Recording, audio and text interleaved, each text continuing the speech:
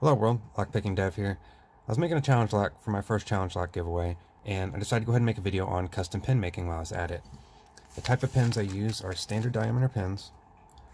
This also has a diameter of the IC core in it, but I used a 0.115. I get really long pins, that way they fit in the Dremel, and some of it sticks out to work on. You can also use brass rod of the same diameter, which will work even better. The tools I'm going to use is a steak knife, razor blade. I have used saw blades. I have a Dremel rotary blade here. This one doesn't work the best because of how big the teeth are, so smaller teeth work better. We have a Dremel rotary diamond blade. We have these are cheap diamond files that you can find everywhere, really cheap. And then we have just a metal file. And let's go through each of these and show you what they do. I like using a steak knife to get the serration started sometimes because the pin fits right between the grooves on here. This can get a little deeper and wider than the razor blade, but it's a great starter, or if you just want a little wider serration.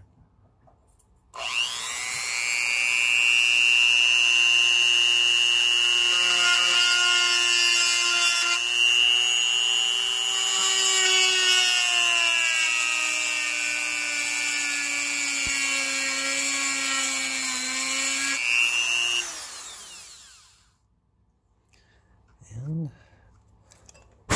see right there, there's a nice little serration. Another great object for serrations are razor blades.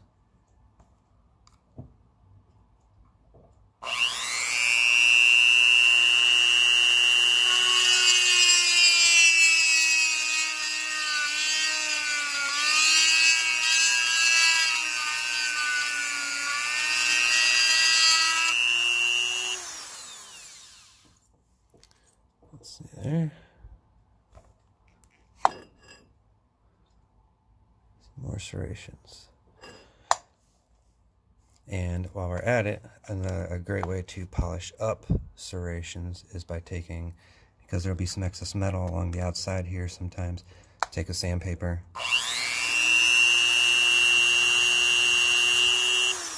And just run it along the outside there, and then I'll polish that up. That way there won't be excess metal, and that way your pin will actually fit in the chamber, because that metal will stick a little bit more and create a wider diameter. Another great way to make spools is by using old saw blades. On the left is 18 teeth per inch. We're going to use this one with more teeth per inch.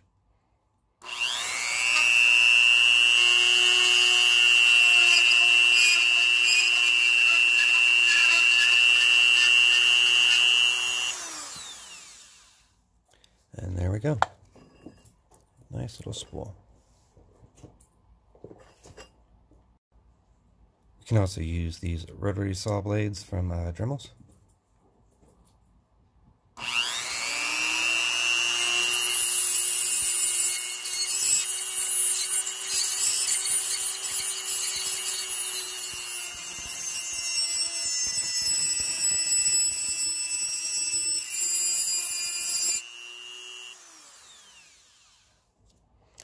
See, it's not quite as effective, but it works. A little bit different shape there. We got these diamond discs for Dremels.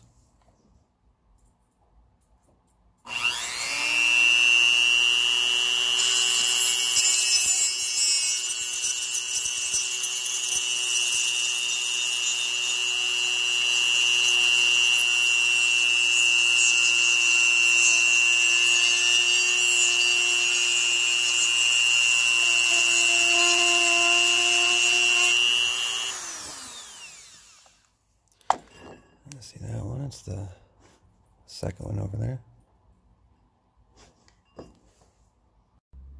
We have these cheap little needle files, really cheap.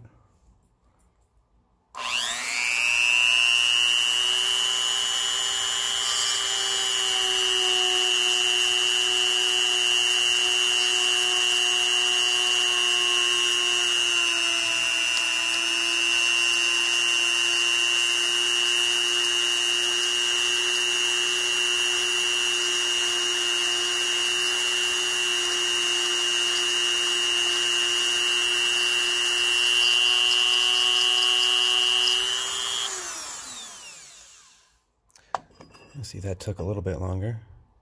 There it is. Smaller metal files.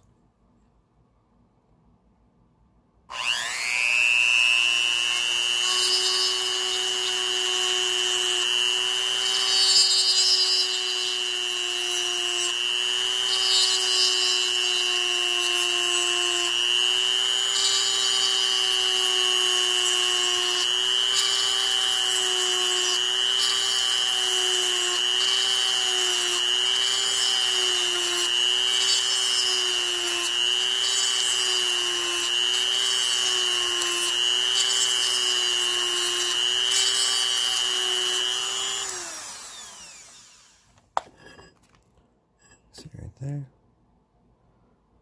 I found with these I actually have to push down a little harder, and so I usually just don't use these at all because I have other things I'm going to throw away and are much more useful anyway, instead of ruining my metal files. You can use metal files. I'm going to make a T-pin with this one.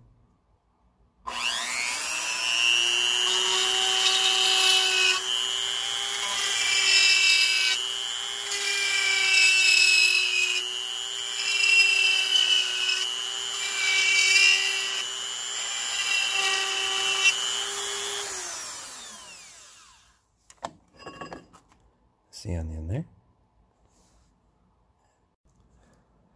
Last thing I want to show you is how I trim off the end. So I already have a spool inside there. I'm going to trim off the end and cut it down short.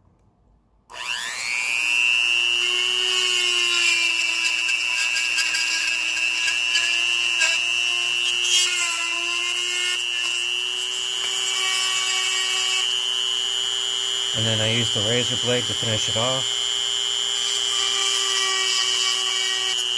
There we go. And then I use, it's a little loose there, I use the side of one of these diamond blades to that little nub right there to polish it down.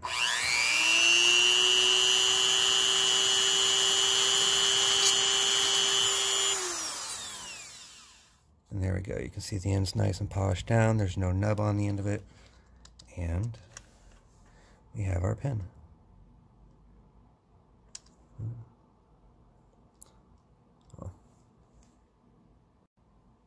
A tip for when you already have part of your pin modified and you're inserting it in, you want to be careful on how much pressure you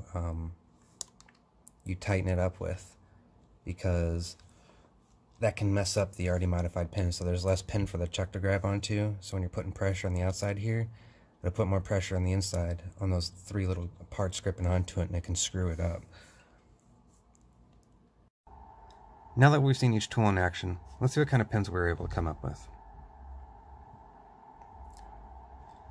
You can see we got some nice spools everywhere, a little bit of mixture of T-pin, spool with serrations in them, key pins with serrations, nice big serrations, got a mushroom type with serration on it, a bunch of fun stuff.